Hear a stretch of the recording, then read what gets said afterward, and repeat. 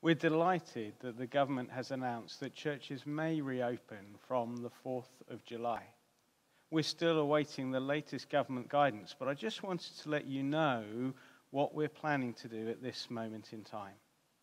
Throughout the rest of July and August at 10 o'clock, we're going to be still doing this live stream so that anybody anywhere can still access worship and still connect with us so they can pray and enjoy that moment with the Lord.